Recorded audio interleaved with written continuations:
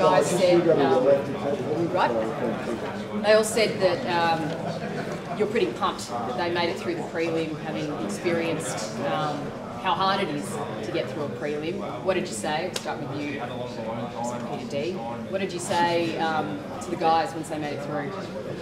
Oh, just to enjoy it. I think it's the old line of, you know, the opportunity doesn't sort of present itself for footballers. I mean, and we could sort of rattle off name after name, you know, sort of missing finals, let alone playing in grand finals. So I know my last grand final, I was 20 years of age, having just played in, you know, the one the previous year in 80, 81. So it wasn't another 9 years until I got the opportunity. But I think first and foremost, just to enjoy the week, you know, take it minute by minute. When I was a player, it's a job, so it becomes so serious that everything else is a bit of a blank leading into the week. So now looking back, I can't remember anything about it. So I think live it the old minute by minute, enjoy the week, the attention that it brings to you as an individual player, and then to the club and the team, and yeah, and then, you know, come game day, you know, there's nothing to lose.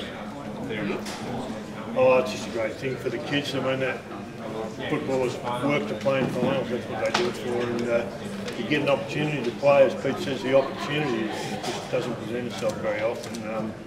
And you know, I'm just wrapped for them, for the team, the whole team, our boys, plus the rest of the team and the coaches and all the people behind the scenes, because it's massive to get here. It's a huge effort, particularly after last year, big disappointment up in Sydney. So they've all put their heads down, got to the grand final. So it's really just an opportunity to try and enjoy it. You say to enjoy it, but then there's so much going on. It's tough, and you just got to try and.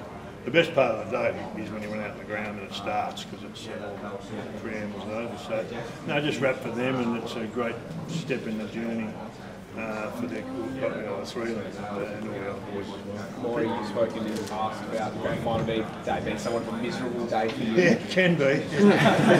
How does that change for you? It brings it back, because it is disappointing. I played in 4 losing and one draw, and never played in the premiership in my whole footy career, from juniors all the way through. Darcy played about 10 already, so he's got me there, and juniors and whatever. But you know, so I know personally how hard they are to win. I coached one at Eltham after I retired, but and that was the biggest thrill of my career, was coaching the premiership. So at sort of a local level. So yeah, it's massive, and it is. There's going to be a disappointed group of boys, a disappointed group of fans, and unfortunately there can only be one winner.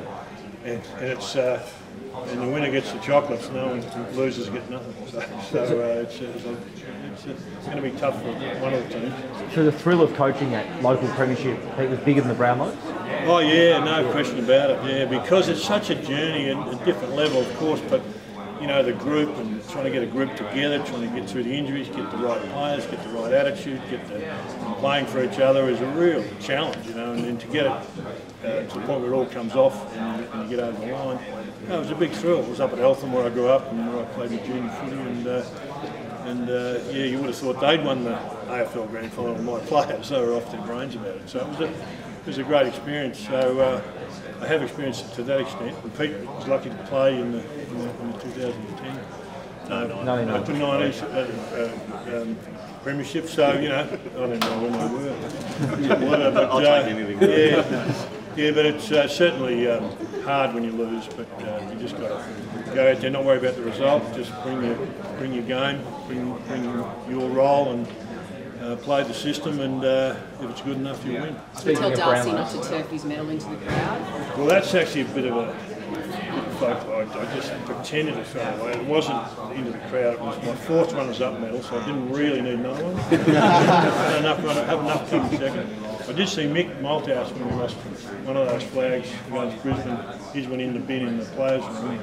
So it was a demonstration to his players of not accepting coming second. So basically, there's no second place. There's one prize, and the second place people don't get much. So yeah, probably as Darcy said, not my finest moment, but I don't regret it, because I was determined to back it up and have another go. Peter, how tough was it 2018 for Darcy to miss it? It was so close, but just couldn't quite get it. It was close. They were just nervous. Bucks was nervous about whether he could get through a game, and turned out to be pivotal, you know, because of the tall West Coast guys that really needed us to play. But he had a tough run with those hamstrings and not a lot of confidence in his hands. So tough to miss. If they'd had their time again, both Bucks and Darcy, I think he would have played. That's history. Would You're you play part of a bit of a Collingwood curse. Yeah. 1979, Brownlow. 03 was Bucks, 11 was Swanee. Yeah. You're hoping the same doesn't happen to Nick? Yeah, well, I don't know. I think I don't believe in that. We didn't have teams that were quite good enough when I was playing, and this team is good, no question about it. So yeah, we won't think of it that way. How would your son's lives change if they win the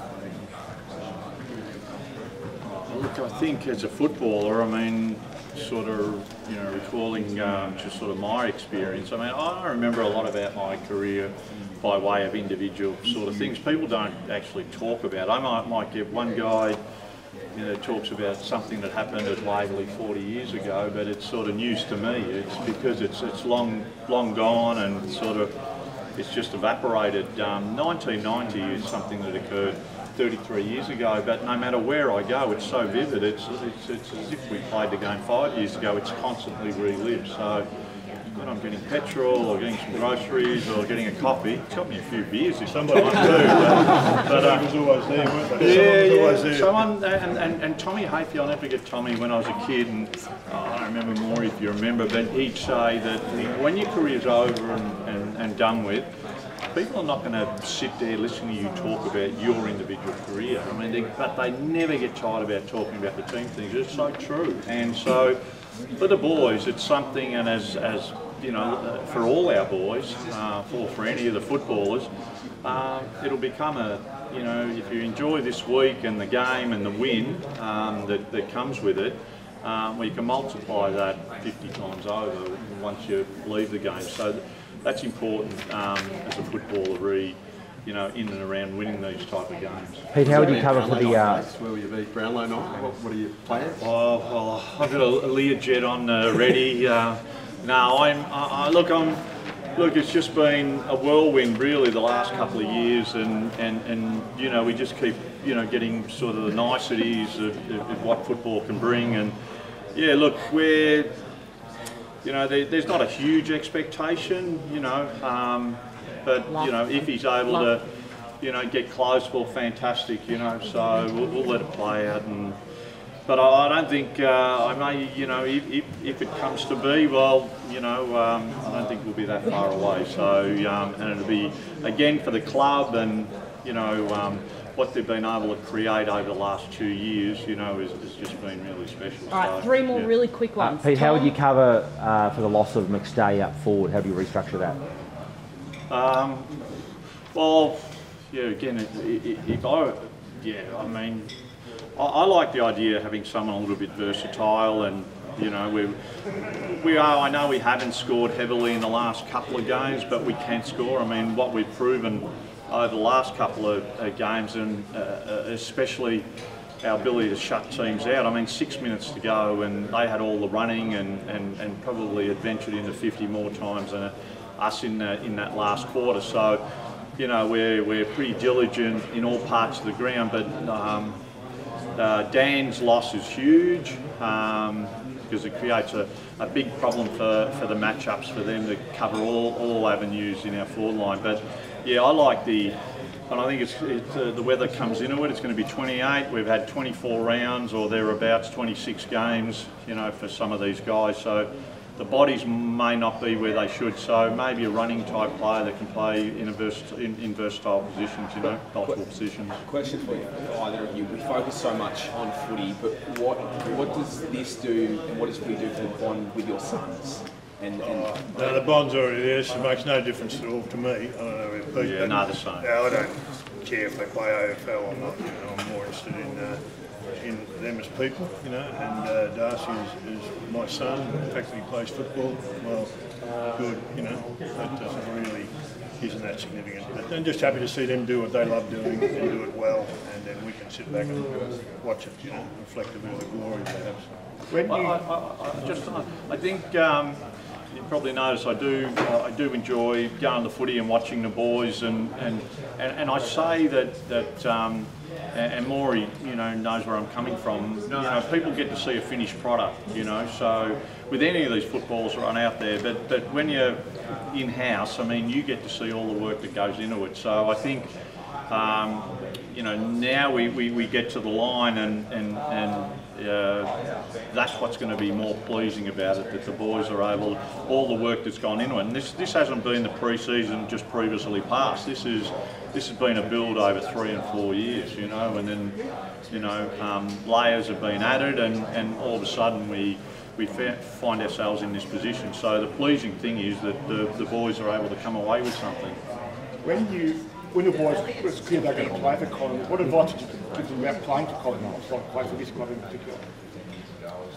Oh, I don't. I didn't have to give any advice. He was always going to play for Collingwood, according to him. You know, so he was fortunate. I was coaching down here a bit, and with Mick and Darcy was often in the rooms as a 7-year-old running around, and Mick used to kick the footy with him in the rooms, you know, before the game and all that. So he was focused. If he was good enough, he was going to play for Collingwood. I'm sure Pete's boys would get the same. You know, and pretty obvious, quite young, that they're going to be good enough, and it's just a question of just sort of unfolded really for us. No special decision.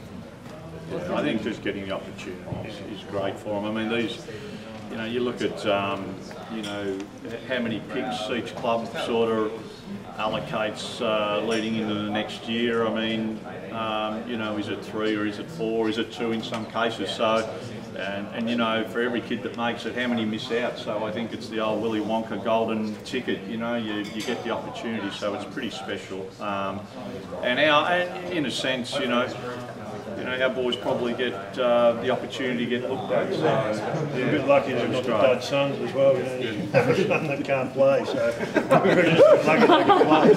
So lucky for them they can play, because there's a lot of expectation when they're little. But you know, from outside, you know, the expectation they're going to be good. So fortunately, they've all, you know, got the ability. So it's great they get the chance. That's really the thing. Get the chance to play for a great club, play in a great final series, and maybe hopefully have a great victory with their mates. And they've all worked super hard, the whole team. So we hope they get the chocolates.